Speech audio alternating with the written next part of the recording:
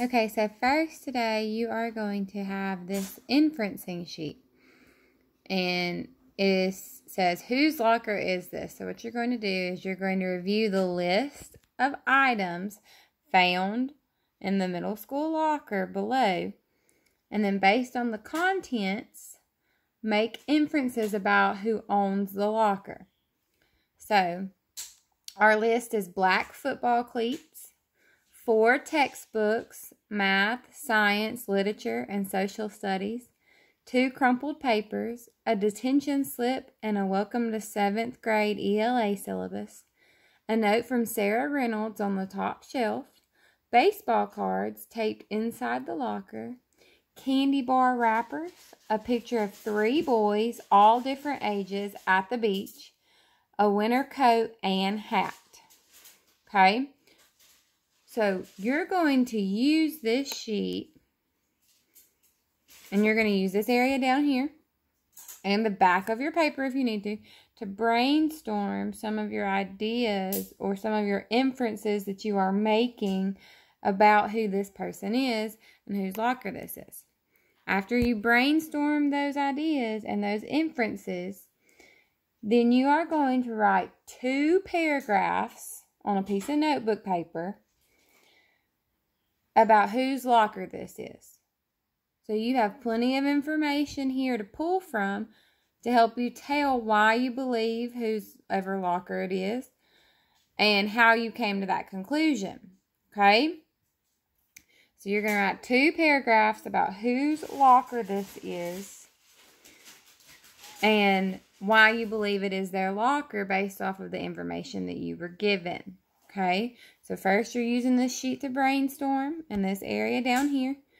Some of your inferences about who it could be and some things about their life, because you're going to have to write about that in your paragraphs, and maybe what grade they're in, who some of these people are, things like that. Okay, what sports they play, what time of the year it is. Think about that.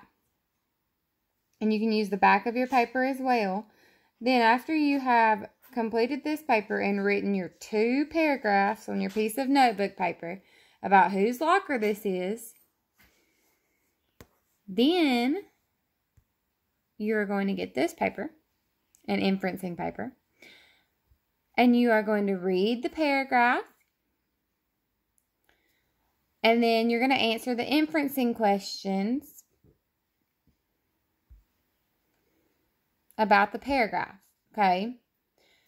As you read through this paragraph, you need to underline context clues or keywords or information that you believe is important as you go through it. That way, whenever you answer the questions, you will have already had things underlined that you believe is an important thing to remember, or important detail, or important context clue. Okay? So as you go through and read this, you need to make sure you underline things that you believe are important. And that might help you answer the inferencing questions. Okay? Now, once you're done with this paper and your 2 paragraphs, so you're going to have 2 paragraphs, remember, where you're going to write about whose locker this is and give me information about that.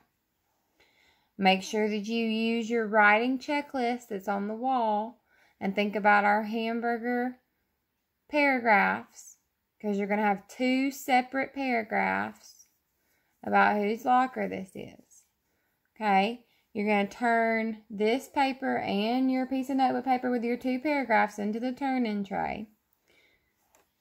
And after you finish that, you're going to complete this paper and underline things that we think are important and answer the questions as best we can.